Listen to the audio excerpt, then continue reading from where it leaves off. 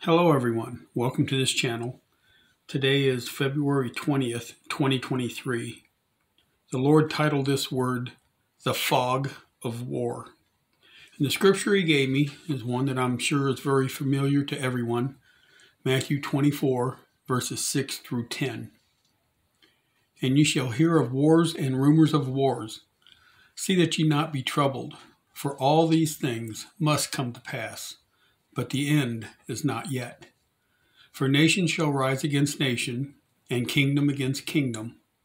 And there shall be famines, and pestilences, and earthquakes in divers places. All these are the beginning of sorrows. Then shall they deliver you up to be afflicted, and shall kill you. And ye shall be hated of all nations for my name's sake. And then shall many be offended, and shall betray one another, and shall hate one another. And this is the word. My son, war is at the door, yet my body is blind to it. The fog of war has them blinded, and yet the battles have yet to rage. The foreign armies stand ready to attack. Their generals stand ready to command, and yet the nation whose eyes are only on self is not ready.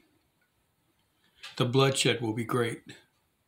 Streets will be filled with the blood of a people whose unrepentant hearts fail to recognize that this is judgment for the sins against a holy God.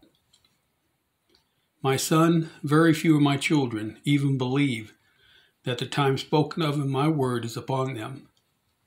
My children still expect the nation of America to correct its course and become a holy nation by electing the right person into office. But I say now, as I have said before, judgment on America is set. No amount of prayer will stay my hand. America, your sins are like the flesh-eating virus, eating away at your body. My body in America is blind to the sin in my house. Many of my children have taken poison into their bodies and are dying. Many in my body see my word as archaic and old-fashioned and needs to change with the times. My body thinks that you can live and love in sin, and I will turn my back and wink my eye. Repent now. Turn from your evil ways. You pollute the temple of the Holy Spirit and see no wrong or sin in it. Repent now.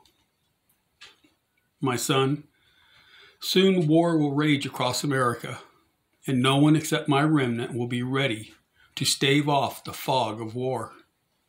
So bloody will this time be that all other wars will pale in comparison. Those that survive will become captives of armies that I have sent. Why, you ask? The only way to break a stubborn horse is to ride it to defeat. My children will turn to me when I am is all that they will have. America, you are that stubborn horse, and I am going to break you, whether you like it or not. I was with Moses when I broke Israel. I was with Daniel, Jeremiah, and Ezekiel when I broke Nebuchadnezzar. And I will be with you, my children, through the fog of war when I break America. I love you.